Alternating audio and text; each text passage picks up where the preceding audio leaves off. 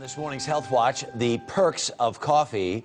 Turns out your daily cup of joe could actually help reduce your risk of getting certain diseases. Here to discuss the benefits is Dr. Alana Levine. Good morning. Good morning. So, forever it seems like we kept hearing, you shouldn't drink too much coffee. This is bad, this is bad. What are some of the benefits, or at least theoretical benefits, that they are listed in this new study? The new studies are showing that it actually may be protective against developing type 2 diabetes, may be protective in heart disease, certain cancers, may prevent cavities.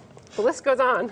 That is just amazing to me. What property in coffee would possibly get that kind of results? We're not sure exactly what it is. Probably there's some sort of antioxidant properties in the coffee. It's shown in both decaf and regular coffee, so it may not necessarily be the caffeine, but the antioxidants can actually decrease inflammation and some cell damage, so you don't have to feel guilty grabbing that cup of joe in the morning. These studies are always so interesting because one of them, they found that 6 cups per day lowered the risk of advanced prostate cancer.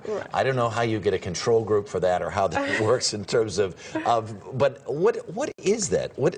I mean, 6 cups is like a crazy amount of coffee. That's a lot of coffee, and I think that the key really is moderation. So I wouldn't go chugging coffee all day long to decrease your risk of cancer, because there are some side effects, obviously, from drinking coffee. So I think if you like the coffee, drink it, you can feel okay about it, but I wouldn't advocate, a constant infusion of coffee. And there are certain people with certain pre-existing conditions, we should say, who should absolutely limit their coffee. Exactly, and that's a good point, Harry. First of all, if you already have diabetes, you want to limit the amount of coffee you have. So before we talked about preventing diabetes, if you actually have it, don't slug it all day long. If you're pregnant, you really want to limit it to 1 or 2 cups of coffee a day. And if you have sleep problems, obviously, don't drink coffee all day long. Really? Yeah.